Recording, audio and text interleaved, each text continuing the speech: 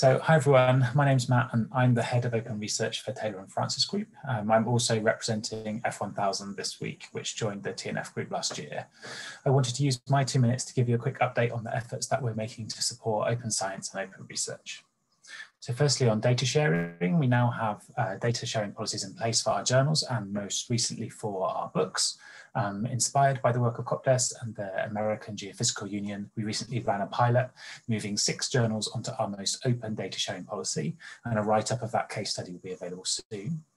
We're contributing to the new Force 11 Data Ethics Working Group to help provide more guidance to journals, repositories, and authors about handling ethical issues with regard to data, and to promote data sharing practices outside of sciences, leading a publishing working group to increase data sharing with humanities researchers.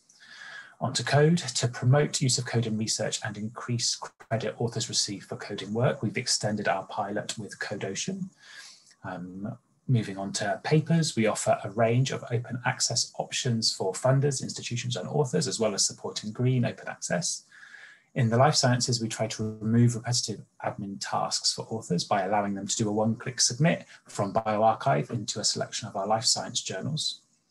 On to open peer review, the majority of our journals still offer single or double anonymized peer review, but through F1000 there is now an open peer review workflow available for authors who want to be more transparent.